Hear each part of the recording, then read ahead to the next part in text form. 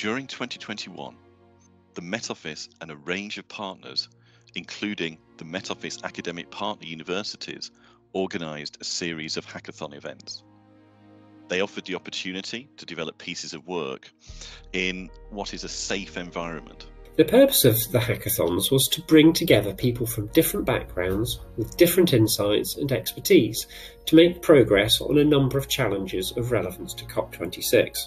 Over the last several decades, we've generated large data sets right from single stations off the coast of Plymouth, right up to Atlantic Ocean scale expeditions, documenting the change in ocean pH.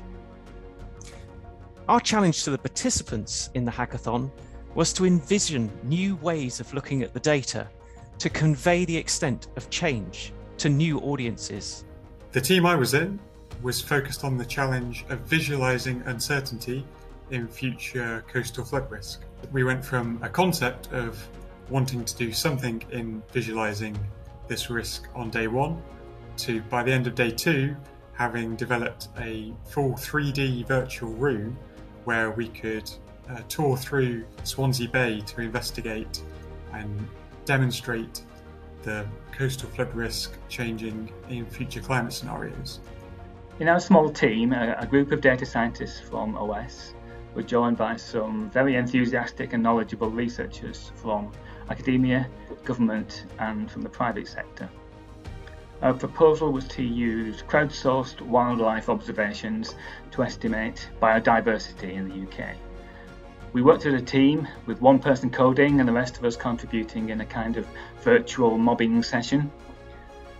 Our output was a set of maps showing areas of potentially low biodiversity, which could perhaps be targeted for future investment.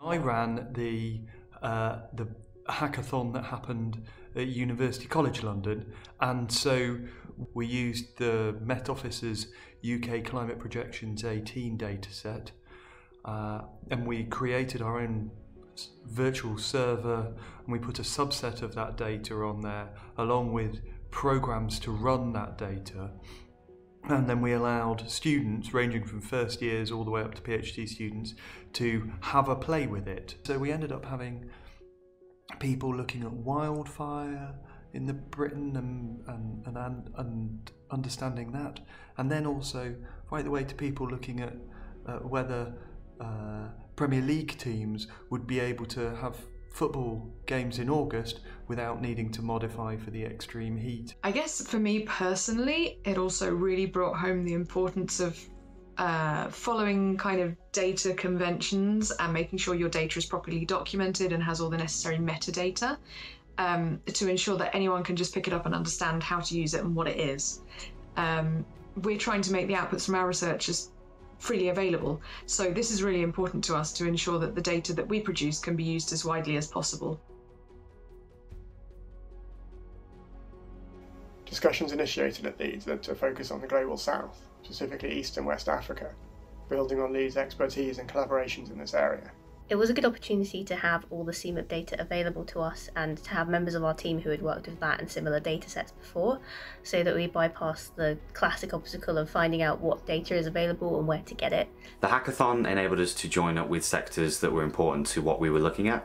So for our team, that was KenGen, which produces over half of the electricity for Kenya, and we were focused on hydroelectric power and how that might change with climate change.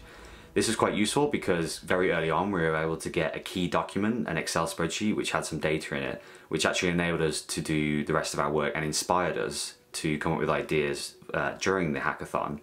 They also were able to dispel some of the myths that we had about this particular topic, so producing electricity from hydroelectric dams, and that was quite useful to steer us away from doing the wrong thing in the hackathon. So the vision for the hackathon was to bring a research community together, particularly targeting early career researchers, but drawing from both disciplines, from energy and climate, and also from academia, policy and industry. Working together on concrete activities in the hackathon led to a really productive exchange of know-how, enabled people to build networks of contacts and understanding, and hopefully we'll see the fruits of this in years to come. While organising this, I also co-led a project looking at how we can use machine learning methods to downscale daily climate model data to hourly resolution, as this is much more useful for energy system modelling. Over the week, we made some fantastic progress for 2-metre temperatures and solar radiation. We're hoping that in the long term, these methods could be implemented and applied to the Met Office UKCP climate projection. I co-led one of the groups working in the hackathon, and we aimed to join together a climate model and a power system planning model so that it could be run by using citizen science computing. We hope to take this prototype system forward in the future to be developed as a community resource. Overall, I think what we learned is that the hackathons provided a new way of working.